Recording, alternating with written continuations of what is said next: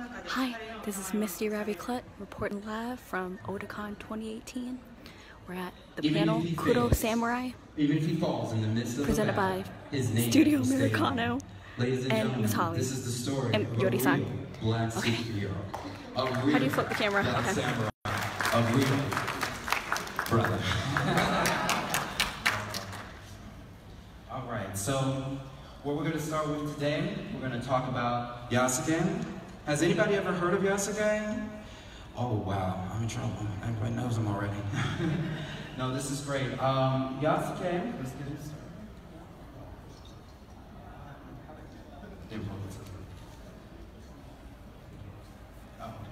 So now we're going to talk about Yasuke, Real Black Hero, and how he has influenced Japanese culture. And we're going to head into, we're really going to discuss how really Western culture has been influenced by Japan, and then how Japanese culture is influenced by Western culture. Okay. So Yasuke, many people believe he was a native of, can you guys hear me? He was a native of somewhere in Central or Western Africa. What's interesting about his origin is it's kind of mysterious because of just the way records were kept in Japan. They're really good, but they were able to trace him down from Africa, generally Mozambique. He's believed to have been born in 1555. There was a Jesuit priest, an Italian Jesuit priest, his name was Alessandro Valleganero, and during that time, Yasuke basically was stolen as a slave and brought to the Jesuit priest, who basically they brought him up or used him as a low-paid wage. Labor. Yeah, pretty much. And you can see here, this is him, and then this is him basically serving him. These are some of the Japanese paintings that I know in certain museums that they have for that. Sorry, I'm a little nervous, guys. I started late. All right. Some of the interesting things about Yasuke, he stood taller than any regular Japanese man. He was around 6'2". He was gorgeous. Said to have skin like an ox and resembled charcoal. One of the things that was interesting about him is that he would attract crowds of people around him. Nobunaga took an interest in him. Everybody heard of the warlord Oda Nobunaga? Okay. And I remember, this is a great story from my instructor. I remember they took him, stripped his clothes, and tried to clean him, like scrub him dry. They thought, hey, this is trouble, we gotta get this stuff off him. Like, what's under here is his white skin, you know, his right hand's white, we gotta scrub his skin. And so they thought it was black ink, and they realized, oh no, this is his skin. Like, this is something we haven't seen before. But these records that they found were in the 1582 annual reports of the Jesuit missions in Japan. And this is like things that you can find online, and you can also find them in archives in Japan. And here we have, you can see this is kind of like the picture we showed before. This is kind of the completed picture. We have the slave ship, or the ship that he was brought on during the missionary mission that was that he was tasked on with the Jesuit priest Villanago, right there. The guy in the, you guys see the umbrella? That's Yasuke holding the umbrella for him. Now, Nobunaga really adored Yasuke, especially just because of his strength and stature. And within a year, he trained him to learn Japanese and basically raised him from, to be one of his feudal bodyguards. He just had an adoring love for him just because of his stature, because of his strength, and because of just his sense of loyalty that he had to him. We don't know what his original name was. The name Yasuke was given to him by Nobunaga, and through his Japanization and through all of the things that he learned through Nobunaga, that's how he became one of the only, everyone knows what a gaijin is, pretty much an outsider. It was very, very rare at that time to see a gaijin or someone outside get that level of stature for a samurai. And So that's artist rendering of Nobunaga there. He treated him like his son, pretty much. It's kind of really fantastic. Yeah, and he's learned how to speak fluent Japanese at that point, and then also earned a low wage as a samurai. So that's unusual. Very unusual. And then these are some of the bronze statues that are in various museums in Japan. Now this is interesting too. This is a book here, a children's book about Yasuke. It's no longer in print, but it came out in 1963. And basically it just kind of tells like little folk tales of Yasuke and some of his adventures. Because we kind of really don't know what happened to him at the end. His ending is kind of left a little ambiguous. And this is a book that's, like I said, it's very, very, very rare to find. And this is kind of like the only image of the book that we've been able to find. And Yasuke has been portrayed. Anyone play the game Neo for PlayStation 4? We've got a couple, okay. Neo. I know they're working on a second one right now.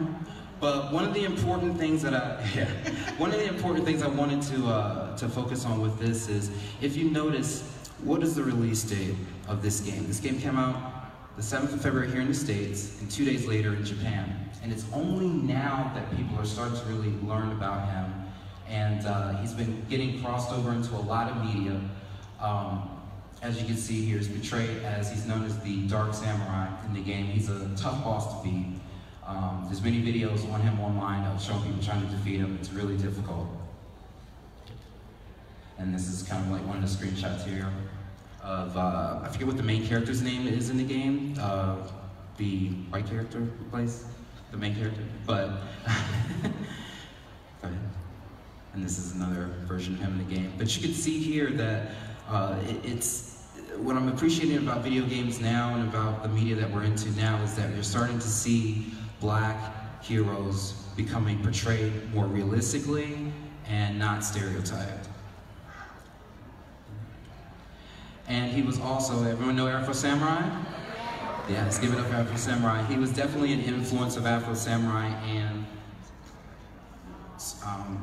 basically a majority of what we talk about with and Kuru fashion. So for those, did anybody come to our lecture about 2 years ago? Yeah, back in 2015 we did a lecture on Kuru fashion, basically, you know, the Black image in Japanese anime. And so when we talked about that image, we talked about this progression as we get into the 90s and the 2000s, and really talking about the influence that Western Black fashion, music, etc. is going to have on some of our animators, our Japanese animators, to kind of get the figure, the Black figure, to try to get the figure right, is what we had talked about. So when we are looking at Japanese anime and looking at heroes, etc., a lot of our animators do admit that they look at some of the Western anime and Western comics to kind of see what the heroes look like. And when we look at Western, and I mean like UK and definitely American, African American, the discriminatory practice that we'll see, or the racism that we see in a lot of the comics, it doesn't change when we go into the US. If we look at comics, especially before the 70s and 80s, pretty much the 70s and 80s. 70s, 80s. But I will tell you, because we're going to talk about some Western superheroes, the first Black hero that we're actually going to see in comics is actually going to be more sidekicks. So I was surprised, I had no clue that in 1934 they actually portrayed a sidekick for Mandrake the Magician. His name was Luthor. He had extra strength, he was from Africa, head of all these African nations. But he barely spoke English. They gave him a stereotypical costume. They called him Mandrake's Black Slave. They called him every derogatory thing you can think of in the book. They didn't even put a proper suit on him until the 60s. So this is kind of how we'll see many of our Black sort of heroes portrayed in Western culture. So that doesn't help when other entities are trying to portray people of color in anime. the odd thing about it is how illustrators, especially in America, are trying to put out or display Black heroes. And one of the interesting things is they have to figure out how people will accept it. So many of you know Will Everett if you read any of the comics. But he actually came out in 1940 as part of the DC All-Star Squadron. And the way they sold Will Everett was that Will Everett was a member of the 1936 Olympics. Now, if you all know your history, you know we had 18 Black athletes that defeated Hitler. So this is the way they sold Will to be acceptable as sort of this Black and really sidekick.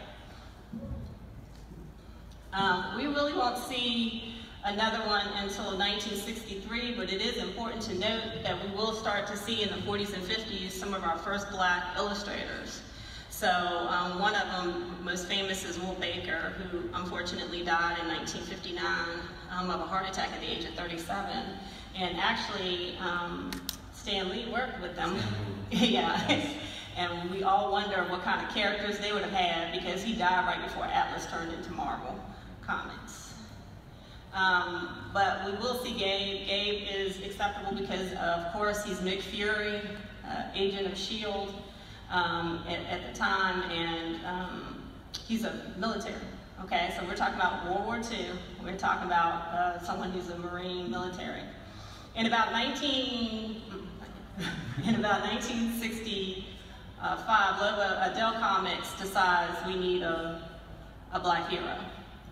And they create an animated series just for a Black hero. It's a Black Western. And they called him Lobo. It lasted about a year because society couldn't accept the fact that we could have a Black hero and let alone a Black Western hero. So the funny thing is that as Atlas, if you know the story about Stan Lee who almost quit, and a couple of other comics who quit because they wanted to tell another story. When it turned into Marvel Comics, Stan Lee got together with Jack Kirby and they said, listen, we need to I want some Black characters, but I want like an actual superhero, like somebody who has these superpowers, can be a separate entity, but the perfect way to bring him in is to bring him into another series. And so they came up with this guy called Coal Tiger. Okay, and you can see some of these drawings are like the first drawing to whatever the end figure is. And Jack Kirby showed him Coal Tiger, and Stan Lee was like, what the heck is that? I mean, really? Yeah. Who the heck is a Coal Tiger? And no one's gonna buy it, and da-da-da-da. So of course, with some reworks, we finally get, in July of 1966, the Black Panther. And extremely successful, but still a mystery. Like, we still don't know really what he's all about, but we know he's bad. How many people have seen Black Panther? Excellent. Yeah, this was something that was really important. The movie obviously came out this year. We found out recently it's made another $700 million domestically here in the States. So, I mean, this is a movie that's now over the $1 billion mark. It's part of the $1 billion club, and I'm really, really happy to see that Black characters, especially in the right hands, with the right people, and the right money, that we can do these big budget movies and hang with the rest. But I think one of the things that surprises me is that a lot of these characters that are coming out now, we're going to talk about this, you know, came out in the 60s and 70s. And this gets back to So they were on a roll, Marvel, and in 1969 they created the Falcon, which came out in Captain America. And you know, his name was, of course, Sam Wilson. Now, don't get me wrong, DC Comics was trying to compete too. If somebody put a Black character out, DC was like, well, we got a Black character, and, you know, and back and forth. And by the time we hit 1970, one of their most popular series is the Teen Titans. They come up with their first person of color, which is Mal Duncan Box. But do you all remember Mal Duncan? Y'all know who Box is? No, you don't. Exactly. Y'all sit here going, who the heck is that? Yeah. No, you don't. You know why? Because The storyline. Okay, it didn't pull off. So what ended up happening is DC said, wait a minute, we've got to find somebody. So they knew they had a black character in the Green Lantern series, and they said, that's easy, we'll take John Stewart, who everyone knows is a true Green Lantern. Is the true Green Lantern, and we're going to make him the Green Lantern. Okay? So this is DC's first black superhero. It's John Stewart of the Green Lanterns. Alright? So as DC, remember we're in the 60s, and I want to stress that because we're in the middle of a civil rights movement. And Stan Lee is creative director, and then you've got DC Comics, and they're basically want to tell these stories, okay? And you've got to remember, this is also the year when X-Men is created. Yes.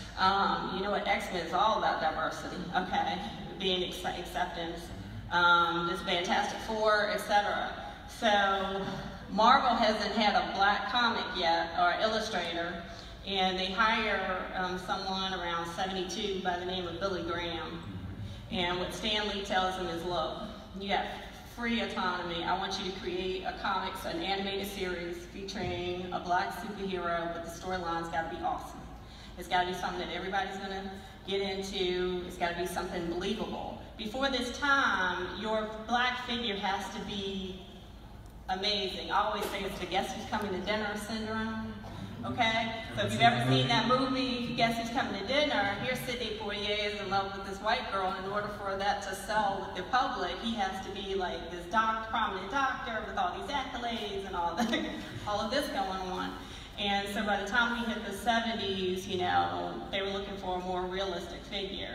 And so he and his team create, of course, in 1972, Luke Cage. That would be the first animated series for a black character that actually sold and that went on. Everyone watching Luke Cage right now on Netflix? Remember how popular Luke Cage was when it first came out? It actually crashed Netflix? Yeah, I know it crashed. Yes, we were. My family was going crazy. Yeah. Interesting thing, after Luke Cage came out, they decided Black Panther's popularity was getting huge, but they needed to tell the story. So they hired Don McGregor, and what ended up happening is Don had done something called the Jungle Action, and he didn't like it. Basically, in the 50s when he worked for Atlas, it was basically two white people go into Africa and they save everybody from all these savages in Africa. Okay, and he was like, I really don't like that. Stan Lee said, you got free autonomy, you can say whether you can do whatever you want to do. And Don McGregor was like, really? So he created Wakanda, the Wakanda that you know today. He also created the figure of Eric Killmonger. He was an amazing writer. So and also one of the best Marvel villains. Oh yeah. Mm-hmm. So just FYI, that's who created that. In 1973, Marvel created Blade. And at this time, I'm going to tell you right now, DC has black figures. As a matter of fact, Jack Kirby, who illustrated Black Panther, goes to DC, and from 70 to like 76, he's creating Black Racer, Viking, Flipper Dipper. I mean, you name the black character, he's creating them. Have you guys heard of those characters? No, because they're sidekicks. Exactly. Okay, they really don't get a lot of play. And that was one of the issues he was having. Has anyone watched the Blade anime? A couple? Okay. It does exist. I highly recommend you should watch it. Blade, the animation. Blade the anime, Blade the animation. This is important because as DC is trying to develop a new character, they actually hit the money on the mark. When they hired Tony Isabella, and they hired a young black artist by the name of, oh Lord, now I forgot. Wait a minute, I know who it is. No,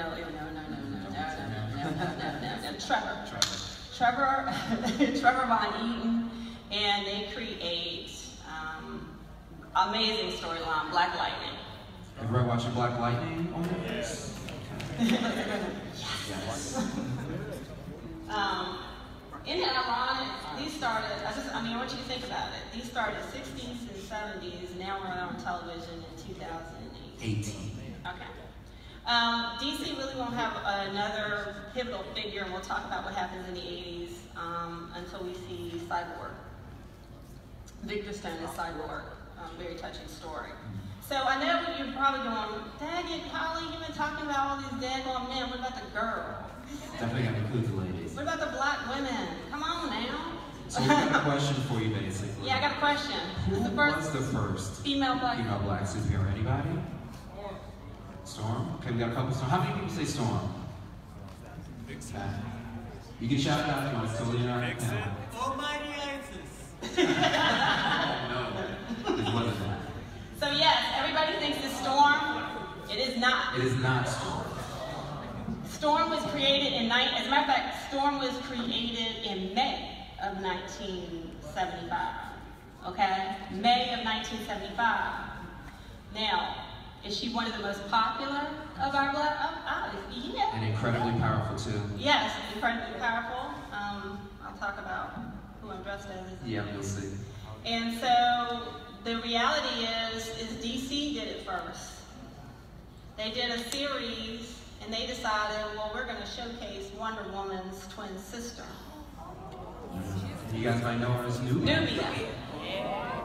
Okay, we all know that Wonder Woman was made out of white clay, but Nubia is made out of black clay. How many people knew that? I was just curious. I did. Yeah, now a lot of people know. Okay. I hope it's something that they can explore. I don't know if they'll explore it in the new Wonder Woman 1984. I would hope at a certain point they will, but if they don't, now you guys know. Okay. And this is important because when they first meet, I think they battle, and then they realize we can't battle each other because we can't kill each other because they're fighting over who's the real Wonder Woman kind of thing. But actually, she comes out in 1973, and then March of 1975, we see a character called Misty Knight. Okay, so she comes out in March, then Storm comes out. Now, a lot of people are like, Misty, wait a minute, Misty came out later. No, she didn't. Yeah. Okay? So, we don't have time to go through every single solitary black hero here. I'm trying to make a point. But in 1977, Bumblebee, I saw somebody dressed as Bumblebee, walking around with Bumblebee. She looked so cute. Is one of the Teen Titans, becomes a popular Teen Titan. And then, of course, DC, we get into the 80s. And I want to talk about the 80s because that's a transformative time. Now, this is an age of hip-hop, which becomes extremely popular. This is an age where we see a lot of our young Japanese animators being very interested in black culture.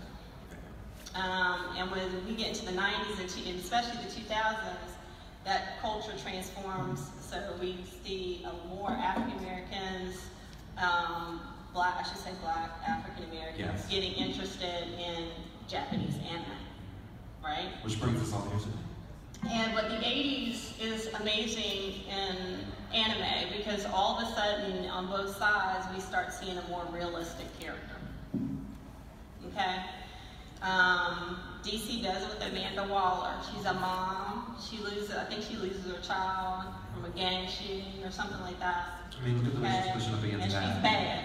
Yeah, she's okay? We all know. What does she create? What does Amanda Waller create? The Suicide Squad. Okay, y'all remember the movie, y'all. Did you guys like the movie? I know, DC really needs to get the butts together, but you know, hopefully they'll I mean, Amanda Waller's good. Amanda Waller's good.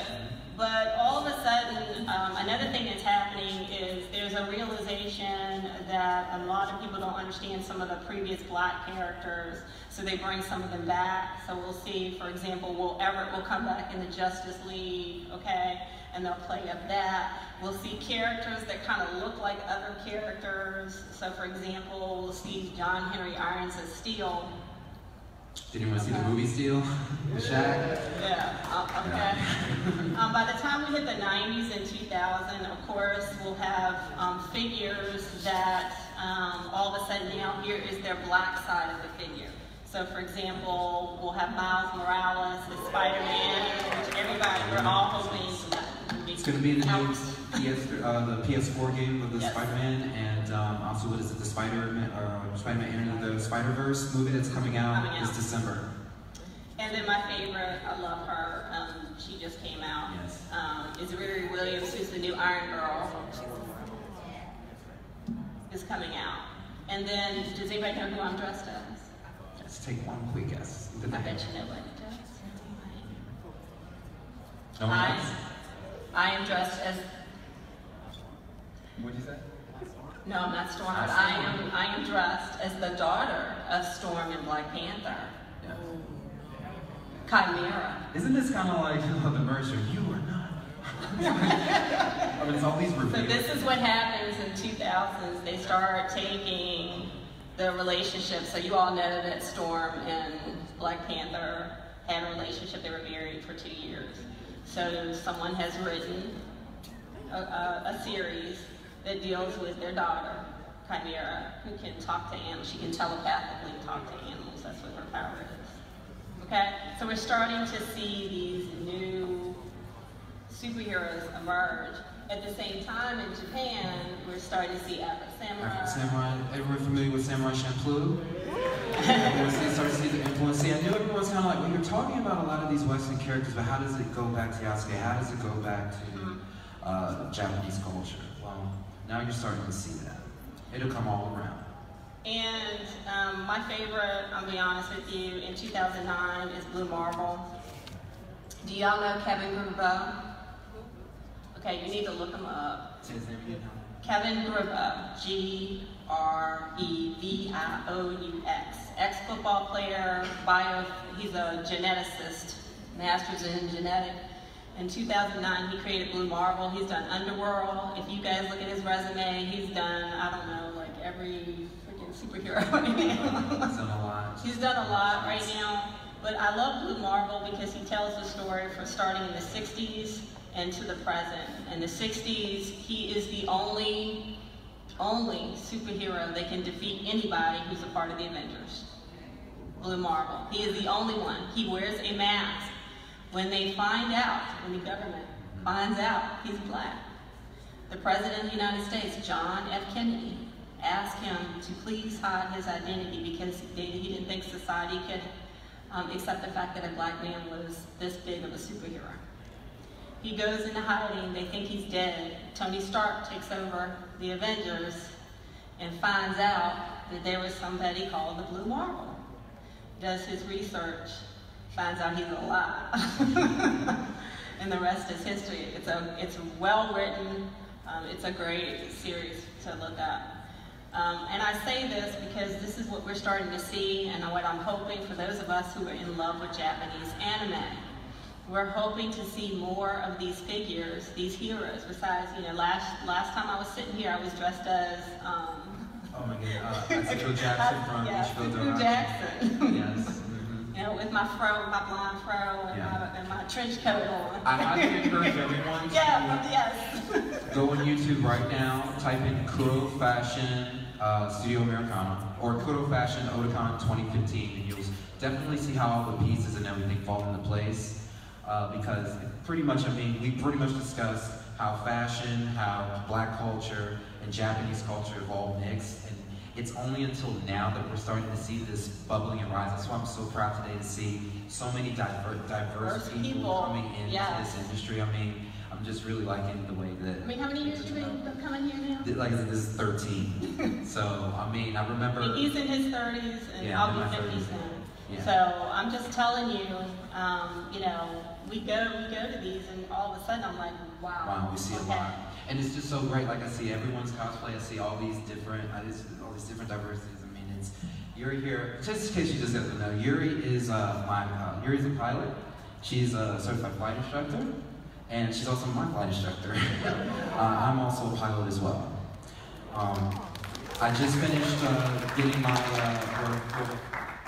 student pilot.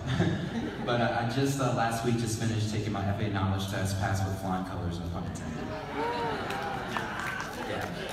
So what I'm hoping is the only way you can push for, you know, we've been pushing, and I remember hoping and praying. I was like, oh please, I don't want any more stereotypical characters. Yes. And unfortunately, a lot of times in Japanese anime, it goes back and forth. You know, I didn't see the Sambo dolls for a while, remember? And then I went to Japan last year, and I was like, oh, there they are again.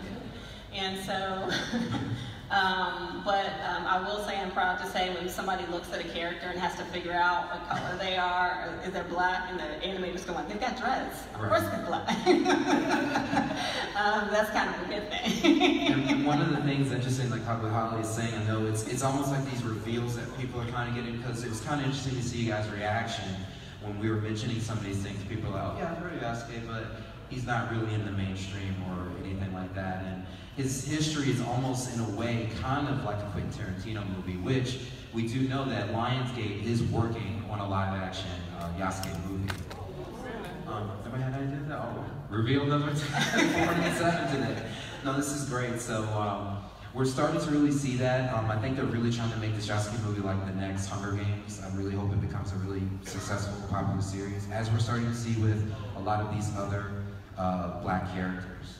Mm-hmm. And you know, we always say, please fight for the characters in our Japanese anime to be, you know, acceptable.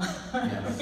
And please fight for our, you know, for heroes who look like us to be out there. Of all kinds. Because I can tell you right now, we buy anime like crazy.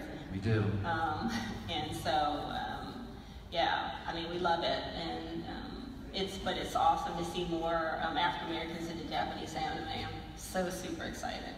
We need to demand that from some of these industries that are here too, guys. And not just black culture. Again, we don't want to really, we want to enforce the black culture, but we want to enforce a whole set of people. Has anybody seen Michiko Darachi?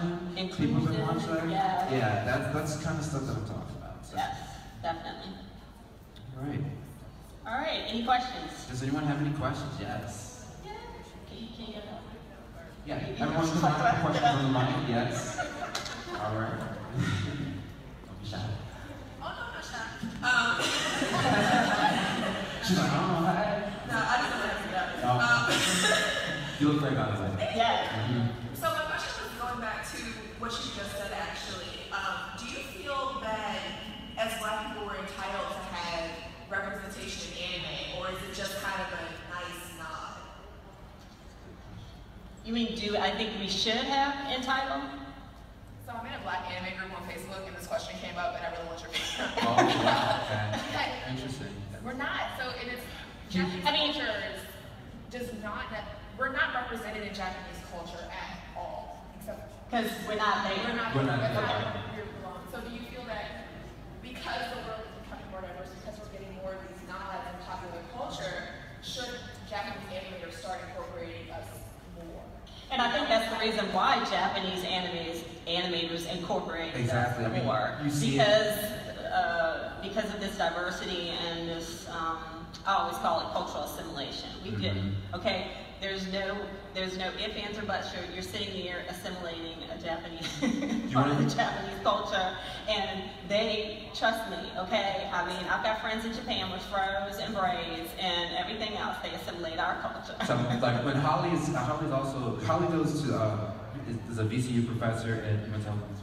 Oh yeah, so I'm an associate professor, actually in the Department of Fashion Design and Merchandising at VCU. But I'm also Director of Diversity, Inclusion, and Equity. So I'm into anime. And she's been to Japan many times. I've been to Japan a lot. And so the beauty of their culture is that they will assimilate the culture and then look at me and say, girl, I love your black style. Okay? At least they know they're wearing my black style. So, and it's always an acknowledgement of that, which is, you know, really nice to hear. But we're in worlds where we're assimilating each other's culture, and if we're assimilating each other's culture, I mean, if you've ever been to Takashiki Dori down the street, you go down to the inn, you go to Black Annie, you go to all of these places. I mean, you go to Black Annie, you're gonna find shirts from Good Times, Stand for the Sun. I mean, they assimilate the culture. So it's not it's a situation where if you're gonna assimilate our culture, then put our culture in the anime. Just it's the same thing for us. We should put our culture in our comic books. And what I also like about the next time, what I've always liked about coming to cons and stuff like that, have you got one of the things I like is not creepy. It's just when you look at how people dress, just in regular clothing, you're just like, wait, from that hip hop movement? Isn't that Drake's album? I mean, Drake's album. It's just really interesting to see that. So. I mean, I'm just hoping that one day we're not to a point like, you know, we were talking about that, like Black Panther. Well, yeah. Why does it got to be the Black Panther? Why can't it just be the Panther? Yeah. And I mean, and don't get me wrong, we were in a, you know, when you're in a pro-Black movement, you want the Black Panther. We need the Black Panther right now. But I'm just saying that, you know, everybody wants this kumbaya society where we're not really thinking about color or race. And I think that this is really interesting. We were bringing this up in a really interesting time that we're in, especially with, unfortunately, the things that are unfortunately going to happen tomorrow. I just think that the timing of this was kind of, we were going to do this panel last year, but just things came up, you know, I started flying, and, you know, I had martial arts tournaments to do. Oh, speaking of too, I, on April 22nd, also won my very first martial arts tournament in first place. But I'm sorry, questions, So I love the fact that y'all went over Black superheroes, but I was just kind of wondering, what happened to Static Shock? Yes! He was definitely a good, like, you know, teenage superhero that really connected with young people. So let me explain something. If you do a run of every single solitary Black hero, there are a lot. And one of the things that really surprised me is when I was growing up and when I was looking at these comics, you know, because you try to find people that look like you. And I thought, oh, you know, this Black animator did this and this Black animator did that. And the majority of our Black superheroes, except for maybe Luke Cage, a couple, you know, and ones that are in comic books that are Black owned, okay, are white illustrators. And so I do give kudos to someone who's trying to put out and trying to tell the story in a way. But yeah, we couldn't talk about Avery. Trust me, it would take us 5 hours to talk about. Yeah, and if you heard of Neil Adams, if you guys listen to, I love Kevin Smith, the director. I listened to his podcast, Batman on Batman, episode 55 at the 57:34 second mark. Oh yeah, I listen to it all the time. He talks about that a lot, about how a lot of white illustrators want to bring Black heroes into the fold. Thank you, great question. Yeah, how you doing? I'm good. Bringing it back to anime, especially after what we just said about like, are we right to ask for representation in anime? I'm wondering on the flip side, what do you think happened from the early 2000s, late 90s, when we kind of stopped getting any sort of influence from the Black community in anime? Because when you think about the late 90s and 2000s, we had Samurai Champloo, KuroSamurai, even the Boondocks comes out on the Boondocks side, right? And then even in, I think like what, 05, 06, we have Project K, which also like the soundtrack is bomb because it's usually really, really heavy centered. And that was something we lost. Like I don't do any of this sort of like. So your first question was what was it? The first question. Yeah. Oh yeah, why they pull back? Because especially now, sorry. And I hate, and you know, people can't stand when I say something is a trend or something is a fad or whatever. So for example, I do a lot on Japanese fashion, and you know, Ganguru girls were really popular. They were the ones coloring their skin really dark and black, and you know, they're not anymore now. A lot of them have had to change. Sometimes, you know, when society or hip hop is in, or this is in, or that is in, all of a sudden it's popular. Right. When it's not popular to them anymore, and I mean, they know what's going on. It's like Nicki Minaj is coming over here for Japanese anime. I mean, they're like, okay, well, we don't have to assimilate, they're assimilating. And you got to think about that, and it goes both ways all the time. So sometimes that happens. But yeah, why stop? And that's my problem. I'm just being real. Yeah. Like why? Yeah, like all of a sudden you have these amazing characters. Like why'd you stop? Good question. Good question. Yeah. And we all do remember that.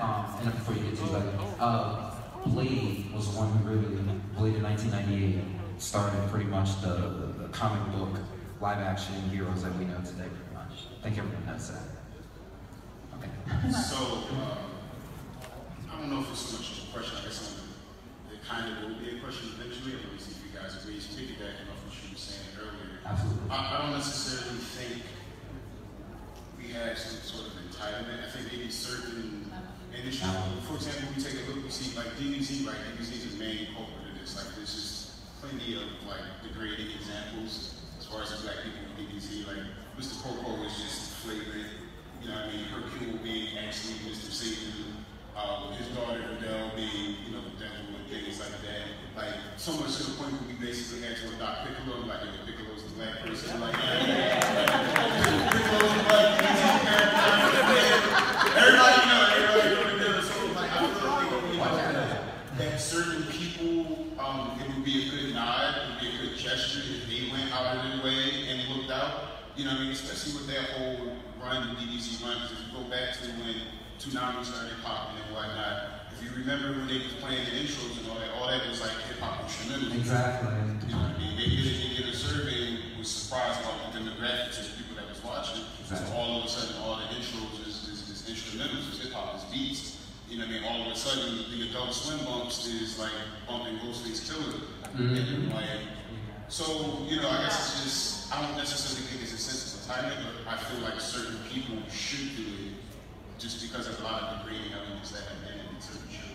So I would say this, I agree. I don't think, you know, I should tell someone or there should be a sense of entitlement. But what I don't like is that if you're going to sit here and you're going to portray someone, and this happens ever so often, you're going to portray someone of color, okay, in a way that's not appropriate or not what, as a person of color, what we are. Does that make sense? Yeah. And I guess before I walk off, it's just not to say that people, because you brought up Champion, like Champion was a good example. Like Champion was littered with a bunch of hip hop culture. Yes. Wasn't shy about it and did it justice. So I just think it would be a good nod, especially for certain people, because DBZ is a global juggernaut, and I don't feel like they ever like compensated or lead up for that, because it was just fleeting. It was just fleeting disrespect, and they just kept it moving. So yeah. Thank you. Thank you. Thank you. All right. Oh, we got none. Hey. Great. Hey guys, meet you. This is my first time back home. The one in 2015, I wasn't able to attend it. The Kuro Fashion one? Yeah. Oh, okay, that's fine. We're back, baby. But you guys are awesome. My question is a little weird. I expect people not to get offended, not even you either. But what do you think about the new Spider-Man being like half black, half Latino? What do you guys think about like the inclusion also of Latinos into the whole culture?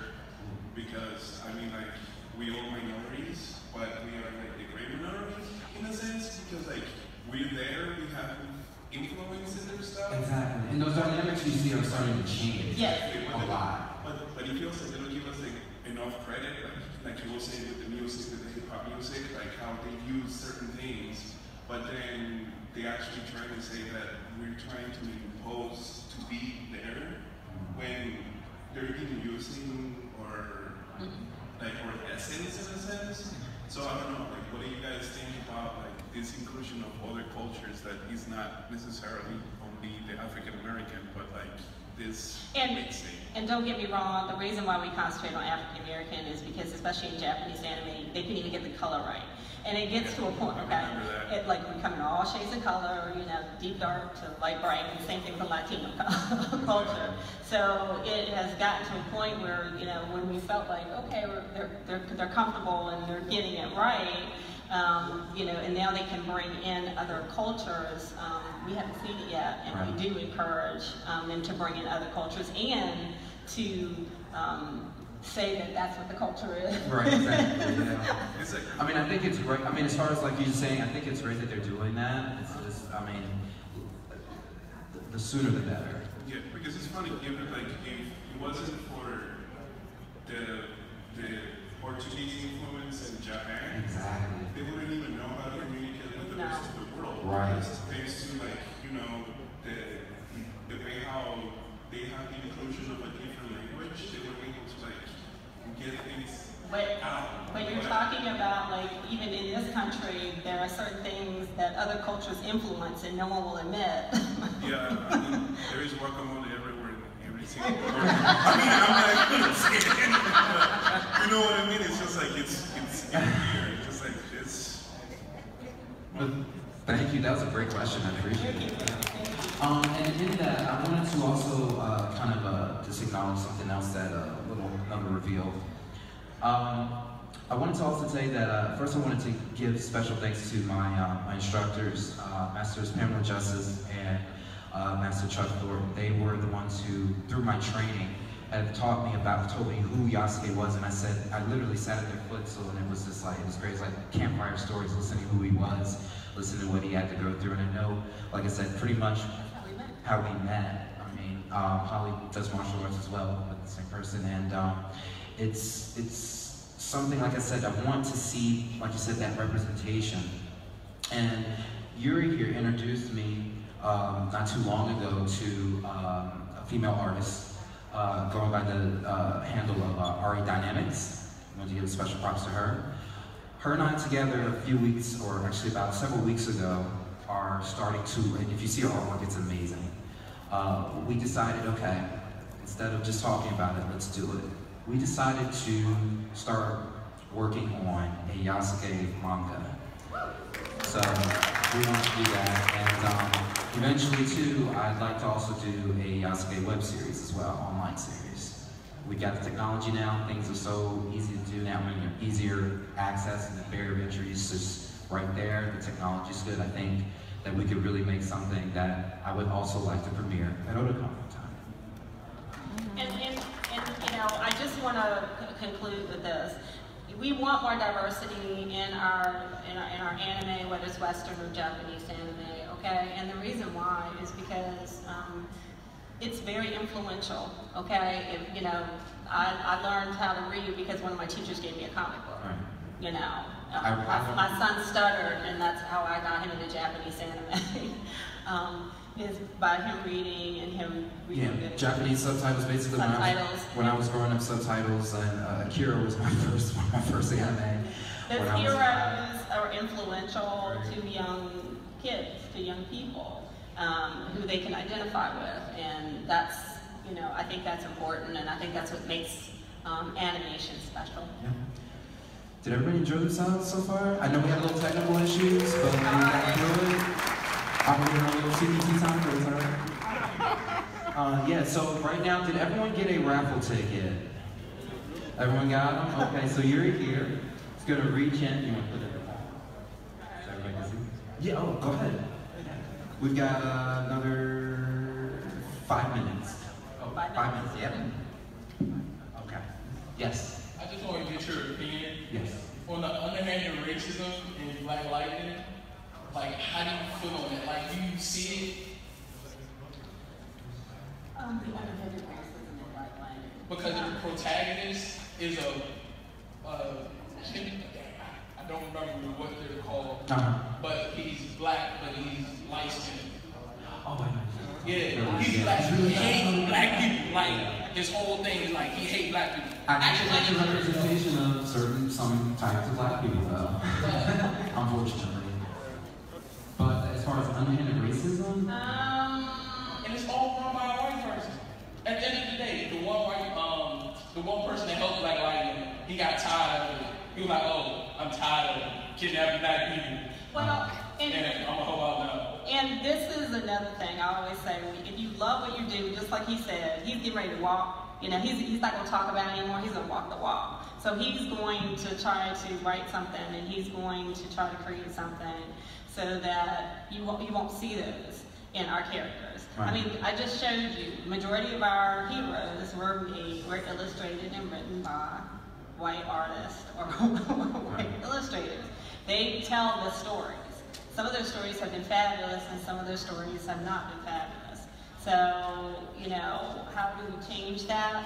We have to stand up and do it. You know, that's and why I think we've got so many, I think there's been artists out there, so many. 16-year-old out there who is so into it, I'm like, that's what you're going to major in. Exactly. I mean, that's what you need to major in. Thank you. Want to go ahead and do the I don't know if I raffle now? answered your question, but... Yeah. All right, so Yuri's got a number? 15. Yeah. Oh, wow. You get some coffee. And it happens to be Komodo Dragon, one of my favorite. Okay. Another one? 42. That's you? 42? Give it up. All right. One up. There is one in here. No, never mind, go ahead.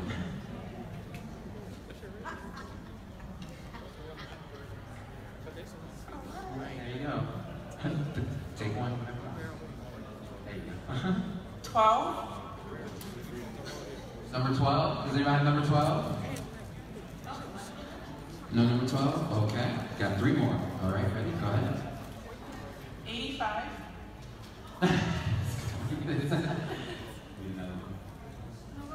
No one? No 85? Go ahead.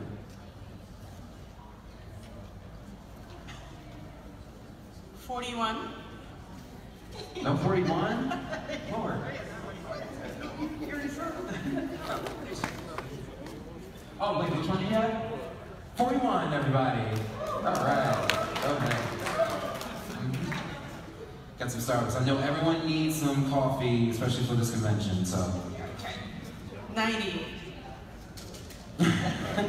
Oh, number 90? All right. Great. That means we've had 90 people come in so far. I'm very happy. Yeah, that's great. We're over that. Like 5, right? Thank you. You, me, 20. Yes. Number 20. All right. Over there, we've got one more. This is one. We've got one more. Oh, that was it. Oh, I'm sorry. I'm sorry. It's been a fun battle. But again, I hope you guys really enjoyed this panel. This is a part of a series that we're doing. We call it the Kuro Anthology, or Kuro Japan Anthology. And we really hope that you guys, we're gonna, like I said, we've live streamed it. We'll also have it available online. It'll be on, if anyone wants to follow me, it's at Studio Americano, named it after an Americano, Starbucks. You'll see a picture of me, I'm standing, I have a sword, black and white. But like I said, I think it's like what we were talking about before. If we're gonna be the ones that want to see the change in these characters and get them portrayed right, we've got to stand up and demand it. And we have the power to do that. So, thank you for coming, everyone, and enjoy the rest of your time.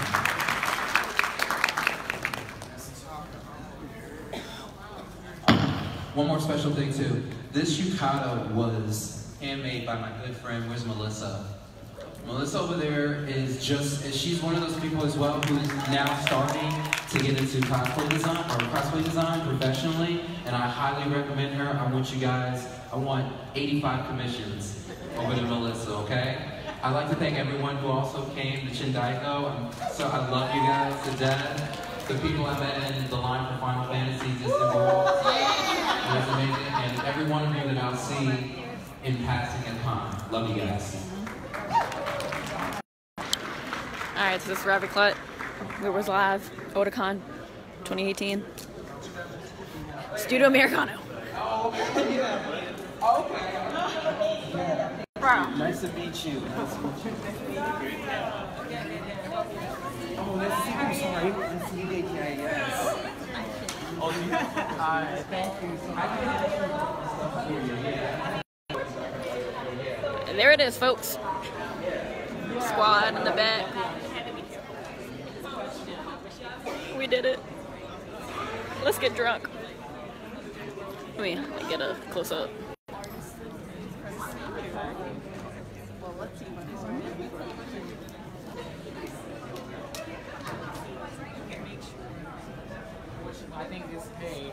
I think that's why Dr. Sunday came. Because you have so many, not only people from Black Panther,